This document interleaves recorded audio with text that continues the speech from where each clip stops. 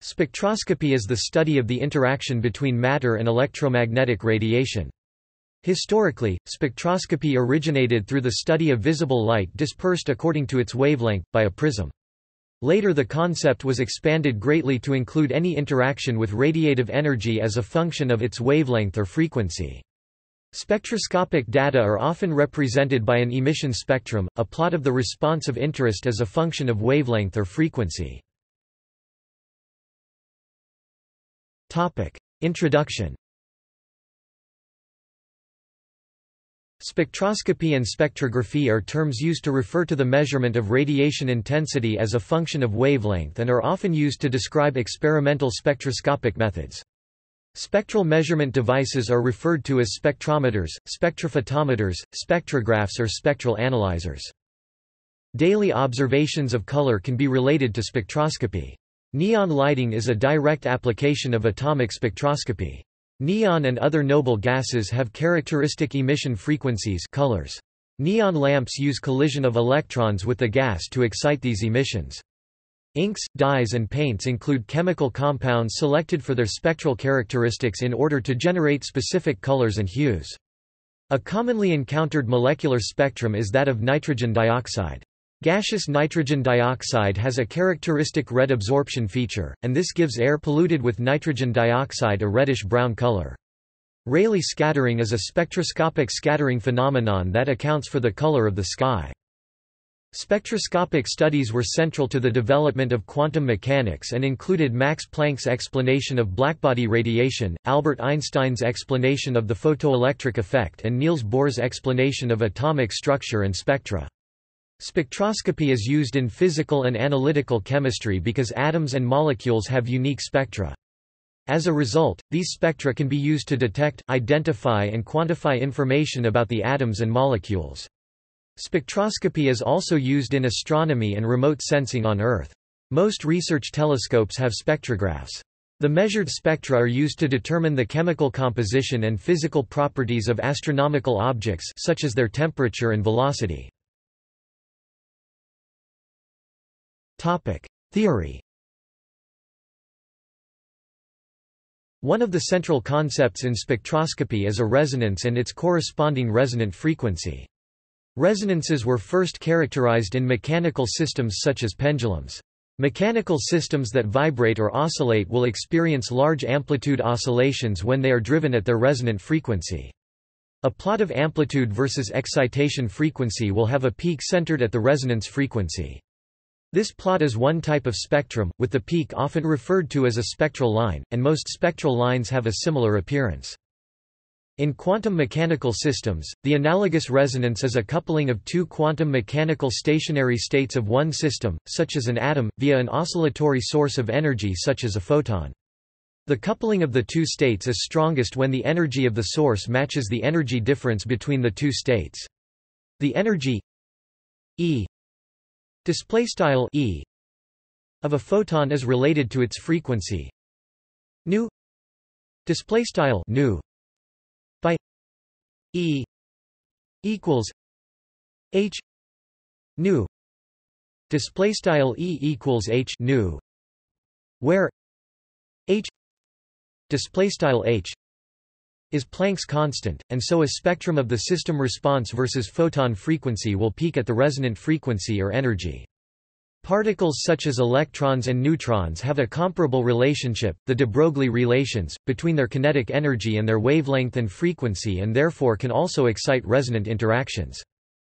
Spectra of atoms and molecules often consist of a series of spectral lines, each one representing a resonance between two different quantum states. The explanation of these series, and the spectral patterns associated with them, were one of the experimental enigmas that drove the development and acceptance of quantum mechanics. The hydrogen spectral series in particular was first successfully explained by the Rutherford-Bohr quantum model of the hydrogen atom. In some cases spectral lines are well separated and distinguishable, but spectral lines can also overlap and appear to be a single transition if the density of energy states is high enough. Named series of lines include the principal, sharp, diffuse and fundamental series. Classification of methods. Spectroscopy is a sufficiently broad field that many sub-disciplines exist, each with numerous implementations of specific spectroscopic techniques. The various implementations and techniques can be classified in several ways. Type of radiative energy. The types of spectroscopy are distinguished by the type of radiative energy involved in the interaction.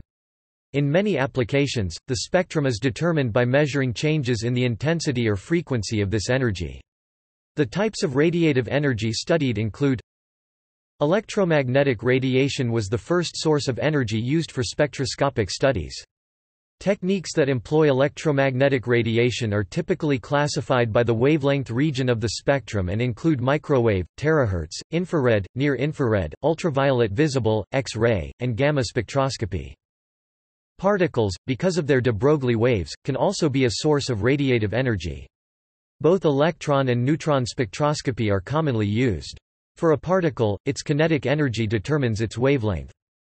Acoustic spectroscopy involves radiated pressure waves. Dynamic mechanical analysis can be employed to impart radiating energy, similar to acoustic waves, to solid materials.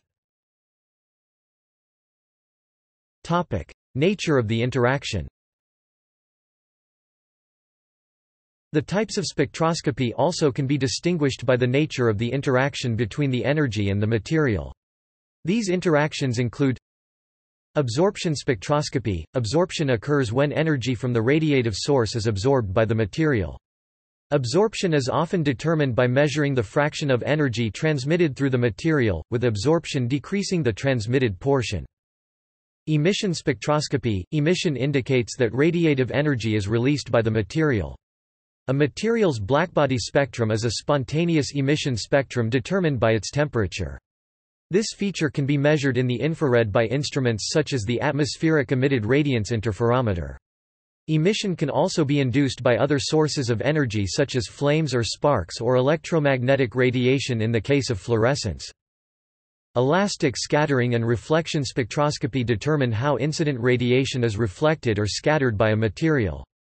Crystallography employs the scattering of high-energy radiation, such as X-rays and electrons, to examine the arrangement of atoms in proteins and solid crystals.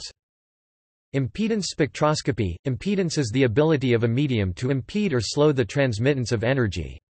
For optical applications, this is characterized by the index of refraction. Inelastic scattering phenomena involve an exchange of energy between the radiation and the matter that shifts the wavelength of the scattered radiation. These include Raman and Compton scattering. Coherent or resonance spectroscopy are techniques where the radiative energy couples two quantum states of the material in a coherent interaction that is sustained by the radiating field. The coherence can be disrupted by other interactions, such as particle collisions and energy transfer, and so often require high-intensity radiation to be sustained. Nuclear magnetic resonance (NMR) spectroscopy is a widely used resonance method, and ultrafast laser spectroscopy is also possible in the infrared and visible spectral regions. Type of material. Spectroscopic studies are designed so that the radiant energy interacts with specific types of matter. Atoms. Atomic spectroscopy was the first application of spectroscopy developed. Atomic absorption spectroscopy and atomic emission spectroscopy involve visible and ultraviolet light. These absorptions and emissions, often referred to as atomic spectral lines, are due to electronic transitions of outer shell electrons as they rise and fall from one electron orbit to another. Atoms also have distinct X-ray spectra that are attributable to the excitation of inner shell electrons to excited states. Atoms of different elements have distinct spectra, and therefore atomic spectroscopy allows for the identification and quantitation of a sample's elemental composition. Robert Bunsen and Gustav Kirchhoff discovered new elements by observing their emission spectra. Atomic absorption lines are observed in the solar spectrum and referred to as Fraunhofer lines after their discoverer. A comprehensive explanation of the hydrogen spectrum was an early success of quantum mechanics and explained the Lamb shift observed in the hydrogen spectrum, which further led to the development of quantum electrodynamics. Modern implementations of atomic spectroscopy for studying visible and ultraviolet transitions include flame emission spectroscopy, inductively coupled plasma atomic emission spectroscopy, glow discharge spectroscopy, microwave-induced plasma spectroscopy, and spark or arc emission spectroscopy. Techniques for studying X-ray spectra include X-ray spectroscopy and X-ray fluorescence. Molecules. The combination of atoms into molecules leads to the creation of unique types of energetic states and therefore unique spectra of the transitions between these states. Molecular spectra can be obtained due to electron spin states, electron paramagnetic resonance, molecular rotations, molecular vibration, and electronic states. Rotations are collective motions of the atomic nuclei and typically lead to spectra in the microwave and millimeter wave spectral regions. Rotational spectroscopy and microwave spectroscopy are synonymous. Vibrations are relative motions of the atomic nuclei and are studied by both infrared and Raman spectroscopy. Electronic excitations are studied using visible and ultraviolet spectroscopy as well as fluorescence spectroscopy. Studies in molecular spectroscopy led to the development of the first maser and contributed to the subsequent development of the laser. Crystals and extended materials. The combination of atoms or molecules into crystals or other extended forms leads to the creation of additional energetic states. These states are numerous and therefore have a high density of states. This high density often makes the spectra weaker and less distinct, i.e., broader. For instance, blackbody radiation is due to the thermal motions of atoms and molecules within a material. Acoustic and mechanical responses are due to collective motions as well. Pure crystals, though, can have distinct spectral transitions, and the crystal arrangement also has an effect on the observed molecular spectra. The regular lattice structure of crystals also scatters X-rays, electrons or neutrons, allowing for crystallographic studies. Nuclei. Nuclei also have distinct energy states that are widely separated and lead to gamma-ray spectra. Distinct nuclear spin states can have their energy separated by a magnetic field, and this allows for nuclear magnetic resonance spectroscopy. Other types. Other types of spectroscopy are distinguished by specific applications or implementations. Acoustic resonance spectroscopy is based on sound waves primarily in the audible and ultrasonic regions. Auger electron spectroscopy is a method used to study surfaces of materials on a micro scale. It is often used in connection with electron microscopy. Cavity ring down spectroscopy, circular dichroism spectroscopy. Coherent anti-Stokes Raman spectroscopy is a recent technique that has high sensitivity and powerful applications for in vivo spectroscopy and imaging. Cold vapor atomic fluorescence spectroscopy. Correlation spectroscopy encompasses several types of two-dimensional NMR spectroscopy. Deep-level transient spectroscopy measures concentration and analyzes parameters of electrically active defects in semiconducting materials. Dual polarization interferometry measures the real and imaginary components of the complex refractive index. Electron energy loss spectroscopy in transmission electron microscopy. Electron phenomenological spectroscopy measures the physiochemical properties and characteristics of the electronic structure of multi-component and complex molecular systems. Electron paramagnetic resonance spectroscopy. Force spectroscopy. Fourier transform spectroscopy is an efficient method for processing spectra data obtained using interferometers. Fourier transform infrared spectroscopy is a common implementation of infrared spectroscopy. NMR also employs Fourier transforms. Hadron spectroscopy studies the energy, mass spectrum of hadrons according to spin, parity, and other particle properties. Baryon spectroscopy and meson spectroscopy are types of hadron spectroscopy. Hyperspectral imaging is a method to create a complete picture of the environment or various objects, each pixel containing a full visible, near-infrared, or infrared spectrum. Inelastic electron tunneling spectroscopy uses the changes in current due to inelastic electron vibration interaction at specific energies that can also measure optically forbidden transitions. Inelastic neutron scattering is similar to Raman spectroscopy, but uses neutrons instead of photons. Laser-induced breakdown spectroscopy, also called laser-induced plasma spectrometry. Laser spectroscopy uses tunable lasers and other types of coherent emission sources, such as optical parametric oscillators, for selective excitation of atomic or molecular species. Mass spectroscopy is a historical term used to refer to mass spectrometry. The current recommendation is to use the latter term. The term, mass spectroscopy, originated in the use of phosphor screens to detect ions. Mossbauer spectroscopy probes the properties of specific isotopic nuclei in different atomic environments by analyzing the resonant absorption of gamma rays. See also Mossbauer effect. Multivariate optical computing is an all-optical compressed sensing technique, generally used in harsh environments, that directly calculates chemical information from a spectrum as analog output. Neutron spin echo spectroscopy measures internal dynamics in proteins and other soft matter systems.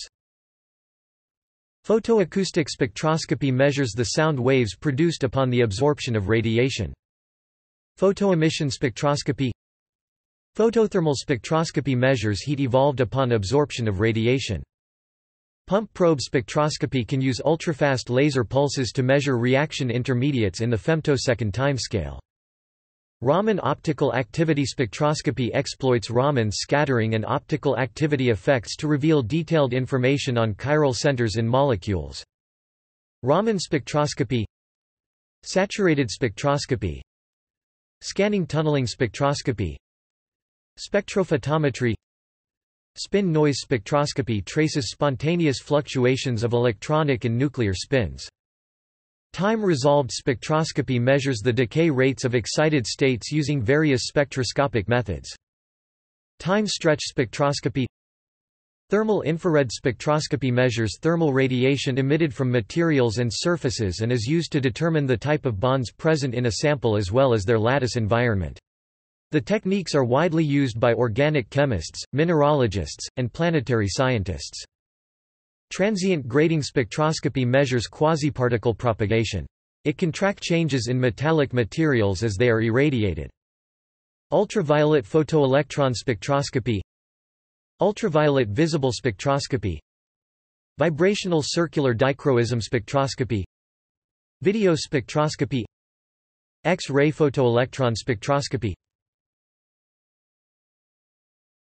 Topic: Applications. Cure monitoring of composites using optical fibers.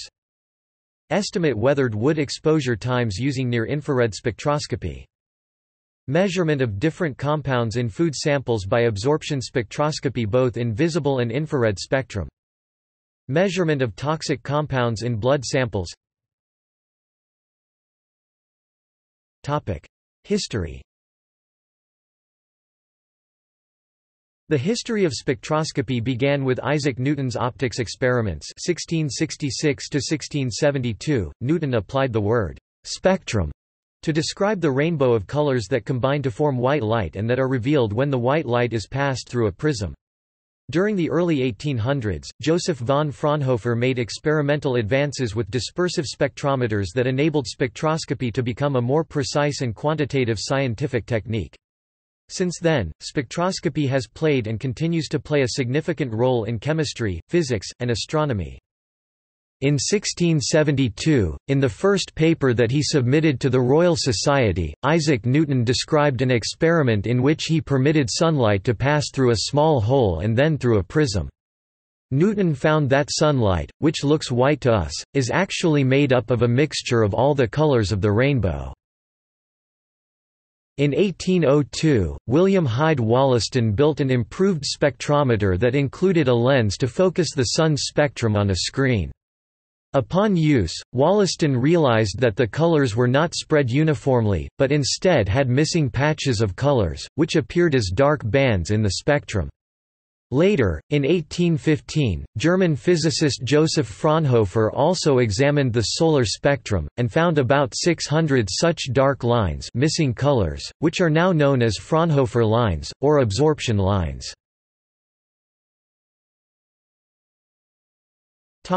See also Notes References John M. Chalmers, Peter Griffiths, eds. 2006. Handbook of Vibrational Spectroscopy. New York, Wiley. doi 10.1002/0470027320. ISBN 978-0-471-98847-2. Jerry Workman, Art Springsteen, eds. 1998. Applied Spectroscopy. Boston, Academic Press. ISBN 978-0-08-052749-9. Peter M. Scrabble 2012. Spectroscopy, an interdisciplinary integral description of spectroscopy from UV to NMR e-book, ed. Zurich, VDF Hochschulverlag AG. doi, 10.3218, 3385-4. ISBN 978-3-7281-3385-4. External links. Spectroscopy links at Curlie. Amateur spectroscopy links at Curlie. NIST Atomic Spectroscopy Databases. MIT Spectroscopy Labs. History of spectroscopy. Timeline of spectroscopy.